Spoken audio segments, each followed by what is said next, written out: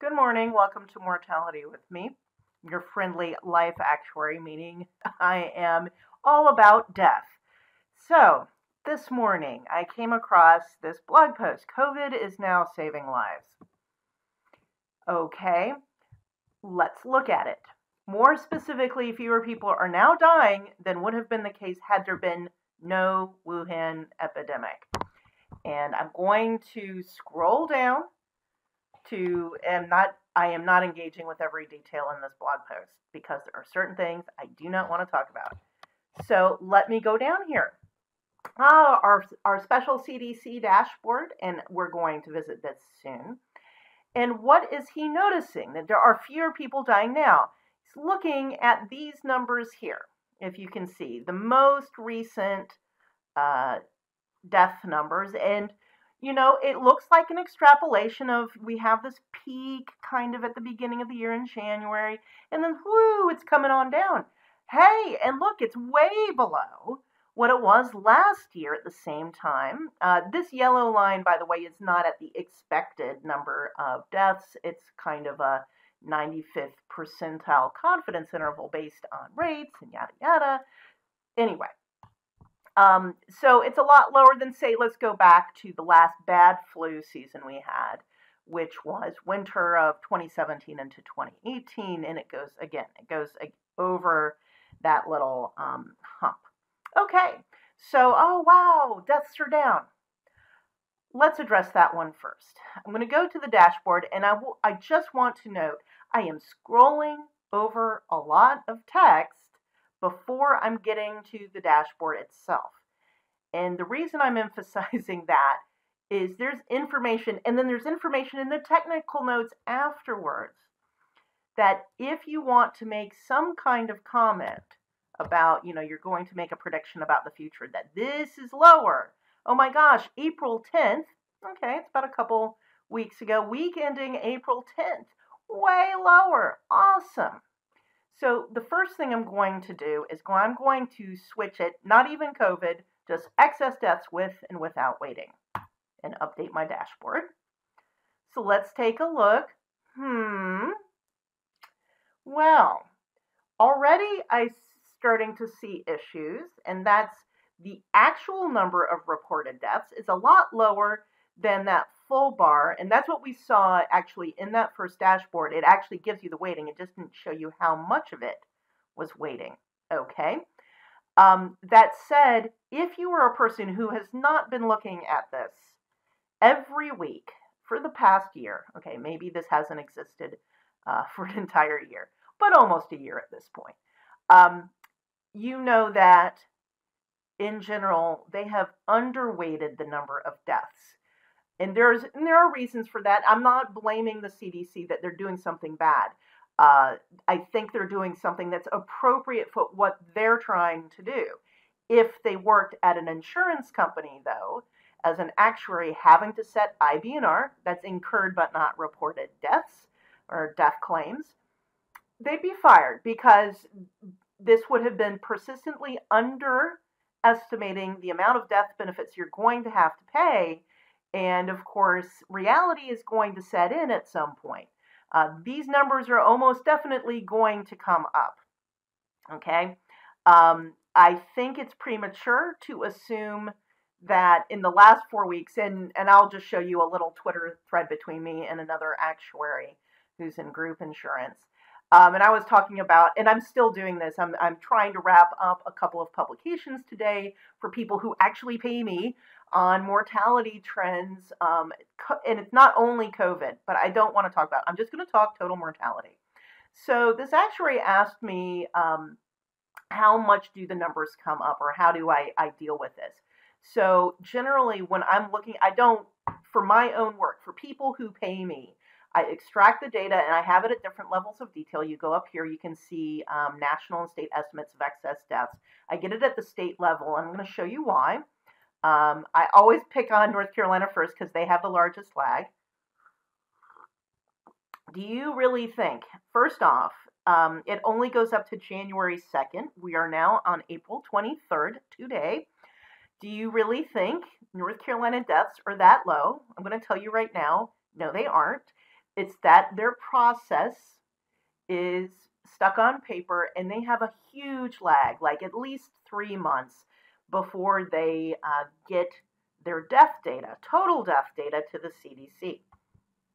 Okay, and this has been the case forever. They're trying to transform over to the digital system everyone else uses. I'm going to pick a couple other states that don't have as huge of a lag problem, but still have a lag problem. Here's Delaware. I'm picking on some kind of small states. I had found, and I'm going to see, maybe they've updated it. There were some states with very odd looking patterns. No, South Dakota's not too bad. Well, let's look at big states, just so you can see what it looks like. Even with California, there's a lag, and the week April 10th is completely a projected number. They don't really have anything reported for that week. It's just an educated guess, trending what they already have. And that's generally what I do. I get rid of all of their weighting because I want to do my own weighting. And then I might look at what's happening to their neighbors. So I do that with North Carolina. Let me do New York.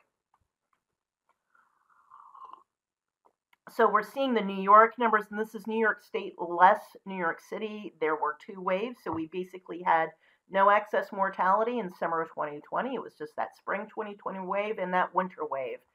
Most places you don't really get 3 waves.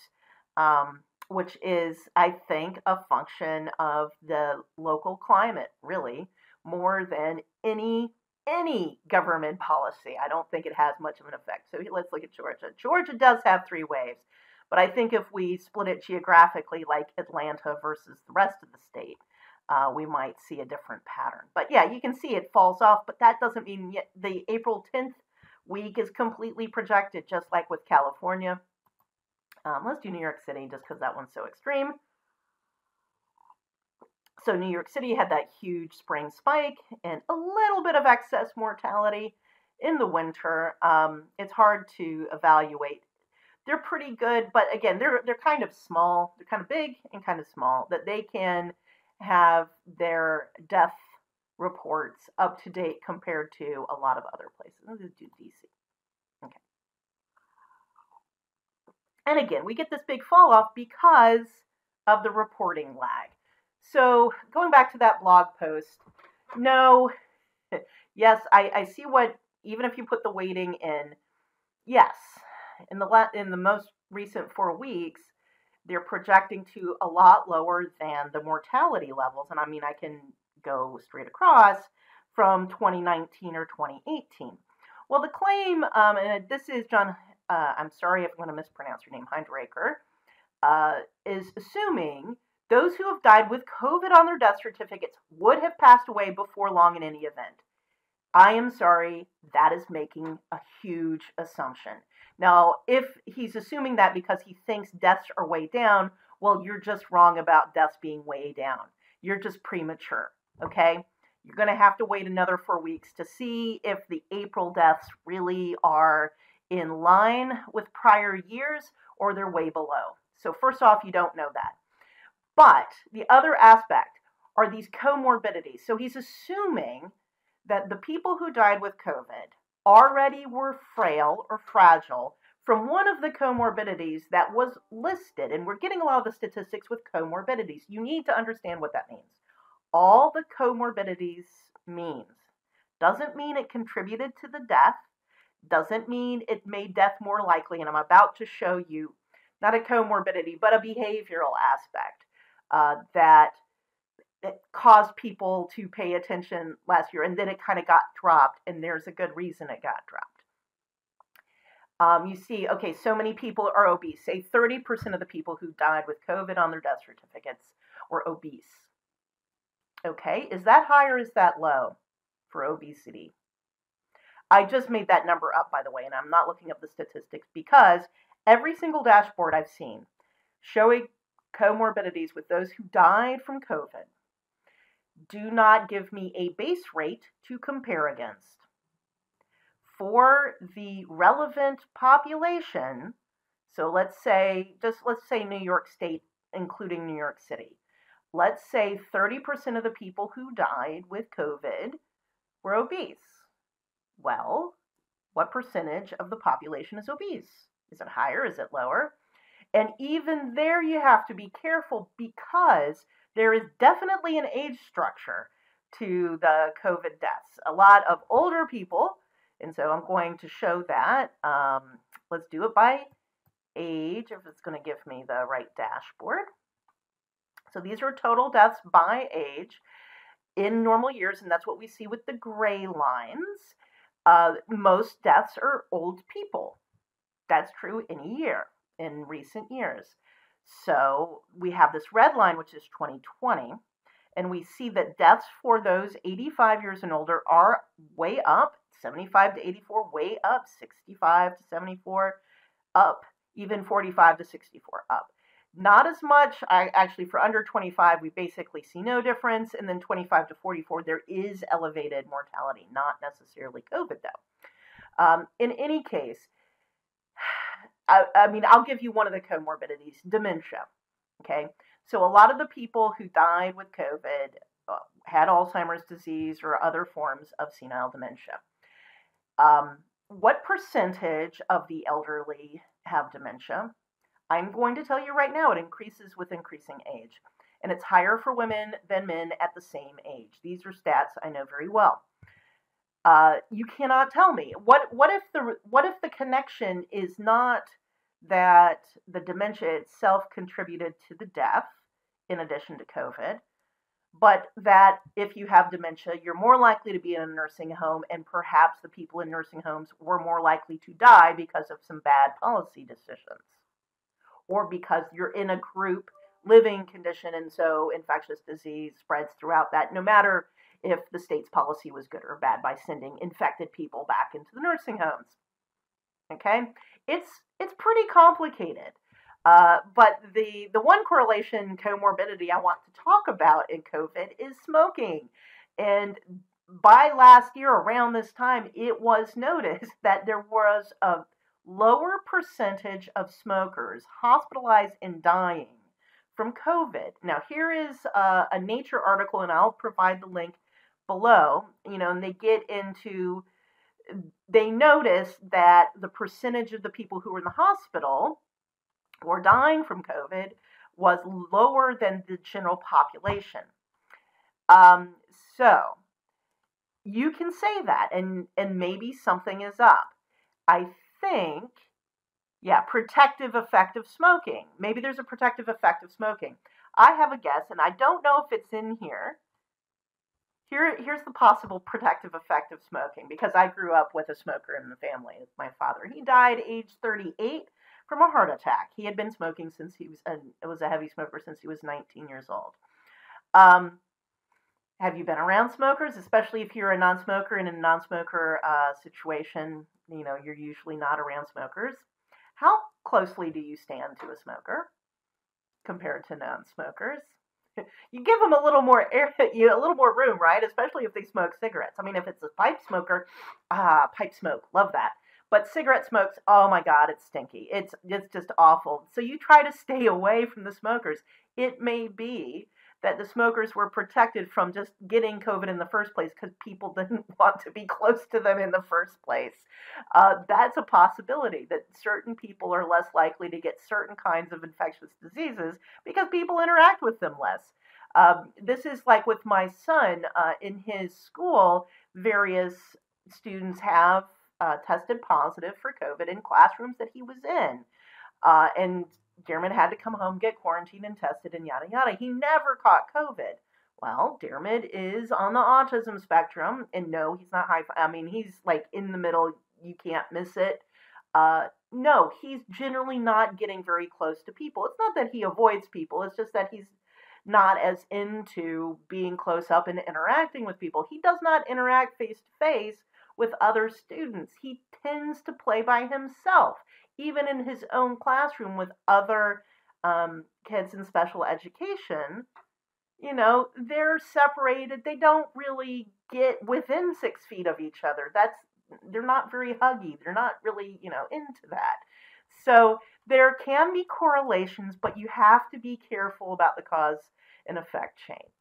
So it is too soon. It may be true that more fragile people died in 2020 and they would have died in 2021. Obviously, they still died early um, compared to where they would have been. Uh, and it remains to be seen. We don't have those numbers yet. Okay. So, don't assume if you're trying too hard. Okay, this has been difficult. It's been a difficult year for everybody. It's difficult for some people more than others. But you notice I do get a bit exasperated, sorry, uh, with seeing the same damn arguments over and over again because it's new to them, okay?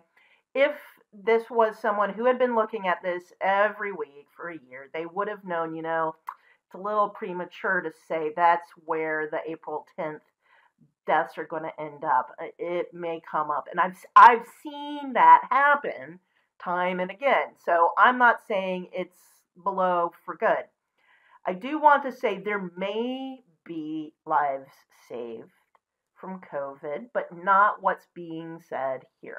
Because of course, saying lives are saved, I think that's just kind of a clickbait title. He isn't really saying that because he's like, oh, it's like saying, oh, they died in the Battle of the Somme and therefore didn't die of the Spanish flu because one occurred years before the other. Oh, they died in the sinking of the Titanic and therefore they didn't die during the Great Depression.